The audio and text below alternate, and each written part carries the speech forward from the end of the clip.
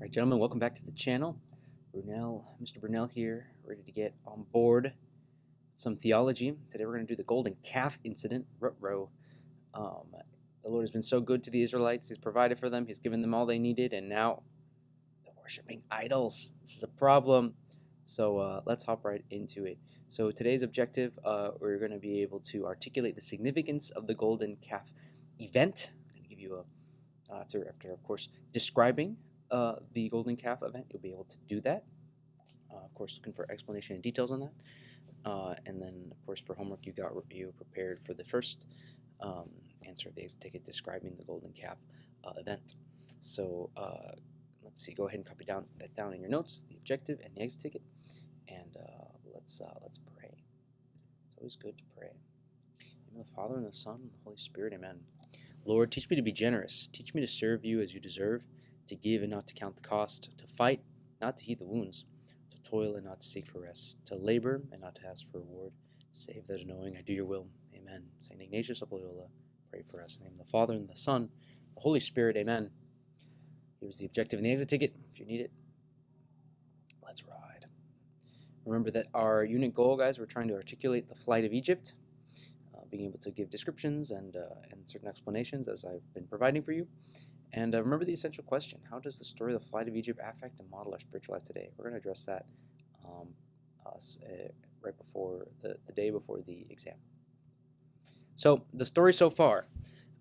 So between the events of the miracles and this idol worshiping, we've got a few things that happen. So in Exodus 18, Moses' father-in-law is going to visit him and tells him, hey, you're having to deal with, he's basically, Moses is individually judging, situations. When you have a group of people, there's always going to be conflict, and you need people to lead a people, all right? Organize them, make sure that everything that they're doing is just, right? And so he tells them, hey, appoint some judges. So he encourages him to do that. Exodus 19, that's the arrival at Mount Sinai, a very important mount, very symbolic mount, which we'll keep coming back to, and becomes a great symbol in the history of the scriptures. Exodus 20, a key moment, and we're going to address this next class, is God gives Moses the 10 Commandments. So it goes to Mount Sinai, reflects, gives them the 10 Commandments. Big key moment here for divine revelation. The Lord giving them the instructions to how to live a beautiful and flourishing life. That's really exciting stuff. So we're going to explore that next class. So Exodus 21 to 23, he gives other laws. So he's going to, certain issues are surrounding justice, rights of peoples, and also even ritual laws too. So basically how to do liturgy for them, right? How do you worship God properly? And there's certain laws and purity laws relating to that too. So in sixth grade, we won't really talk a whole lot of those, but hopefully in the future we'll be able to address some of those and how those prefigure, of course, our liturgy in the Mass. Now, Exodus 24, this new covenant, right, with the 10 Commandments and the new laws is confirmed between, of course, the Israelites and God, and symbolically blood will be sprinkled on the altar, and I believe on the people as well, as a symbol of their fidelity, of their basically saying yes to this great covenant, this new deal with the Lord. He will provide. Exodus 25 to 31. There's also given these instructions for the tabernacle.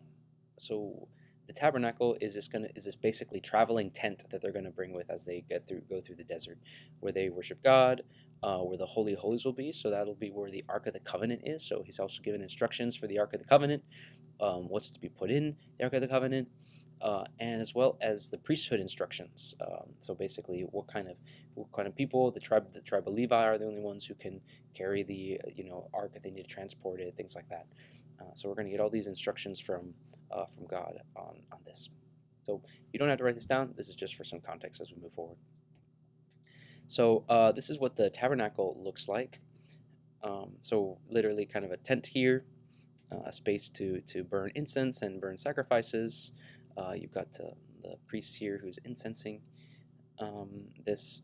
So, and this is also a depiction of what the tribes may have organized themselves around the temple. Because there's 12 tribes of Israel, the Israelites, and of course the sons of Jacob.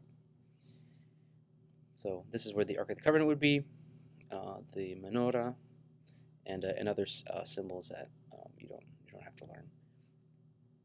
Let's keep going. I've got this video. I'll put a link in the description down below for this video on what the tabernacle may have looked like. Okay, we're ready for our chant break already. So let's do it. Ave Maria, gratia plena, Dominus tecum, benedicta tu in mulieribus, et benedictus fructus ventris tui, Iesus. Sancta Maria, Mater Dei, ora pro nobis peccatoribus, nunc et in hora mortis nostrae. Amen. Let's keep going. So I'm going to do a little bit of reading as we move into the golden calf incident. So just listen and follow along. The people make a gold calf. The people saw that a long time had passed and Moses had not come down from the mountain. So they gathered around Aaron. They said to him, Moses, lead us out of Egypt. We do not know what has happened to him. So make us gods who will lead us. Oh, Moses led us out of Egypt. But we don't know what's happened to him. He's up in Sinai, obviously.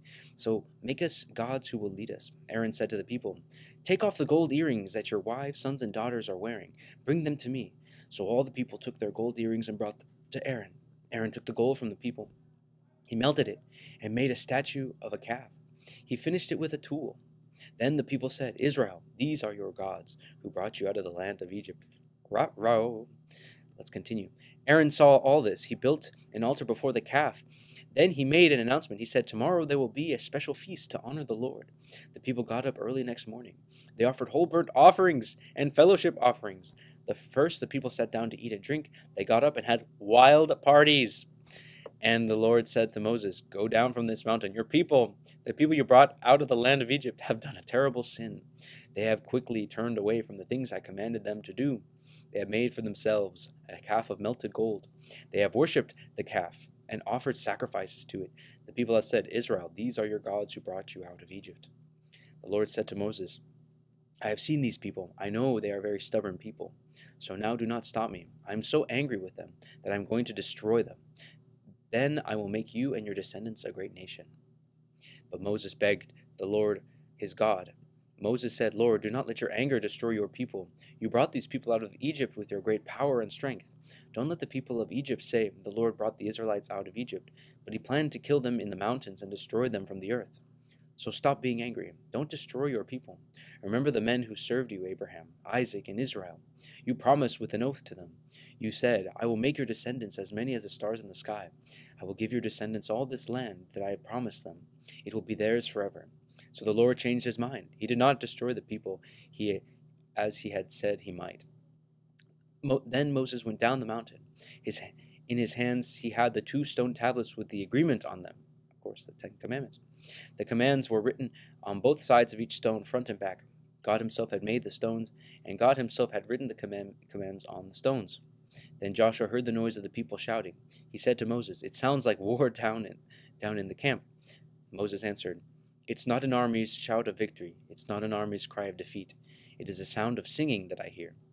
When Moses came close to the camp, he saw the gold calf and dancing. He became very angry. He threw down the stone tablets which he was carrying.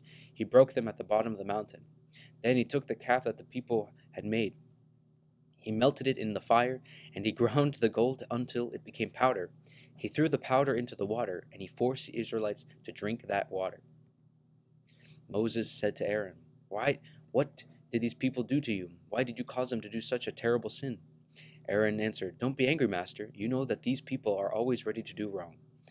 The people said to me, Moses led us out of Egypt, but we don't know what has happened to him.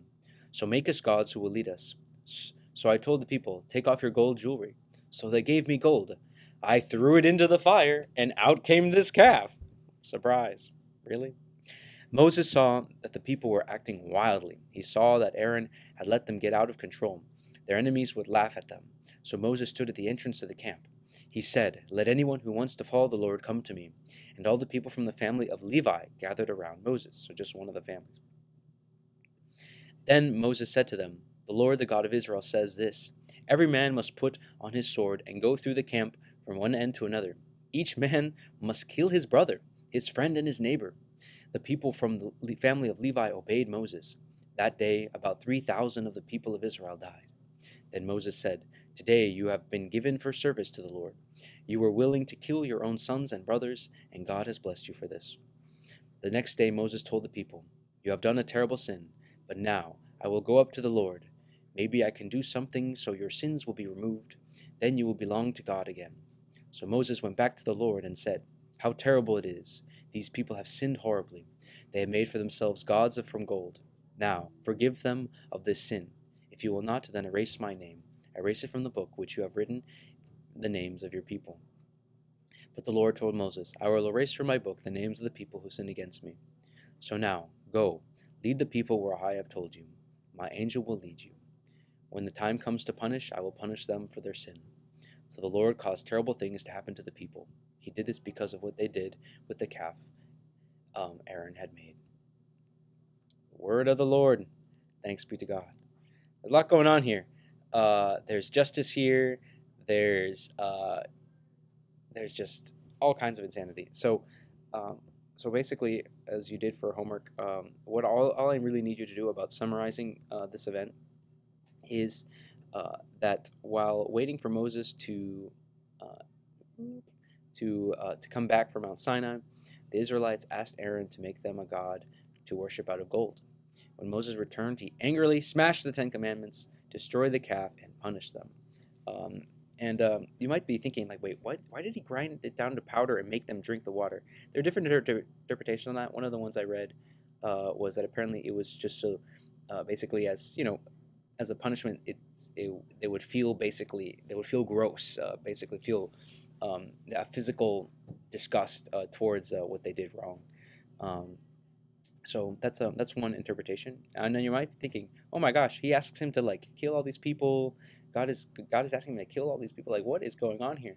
But remember, guys, the consequences, the wages of sin is death, this is not just a literal like, gosh, there was like a slaughtering of all these people.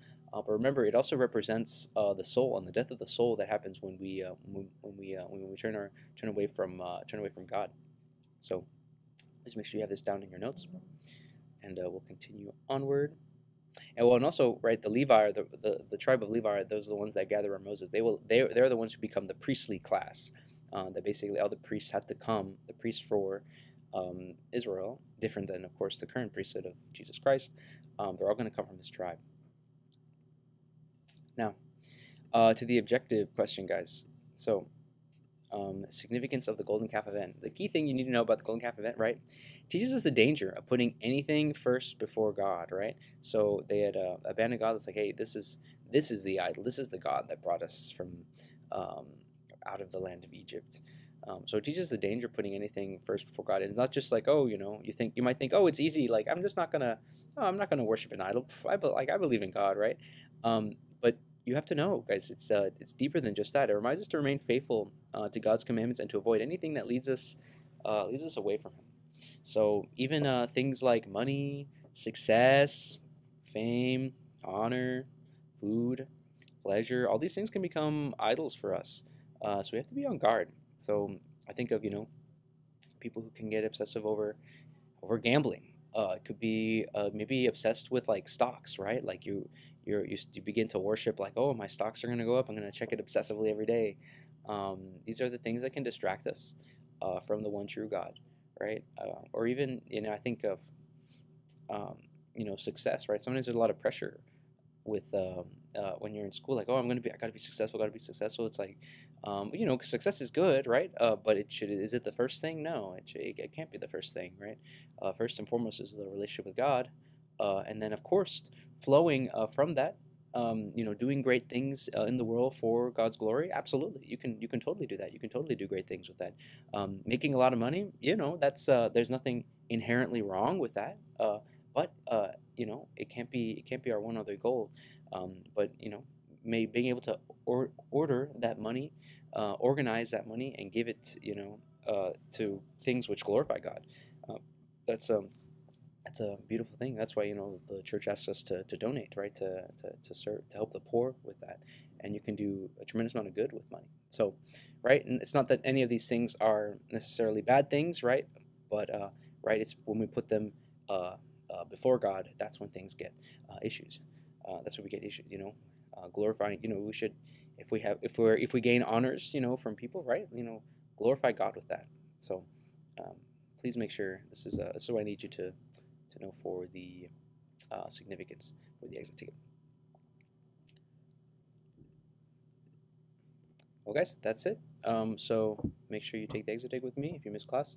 And this has been Brunel on board, signing off.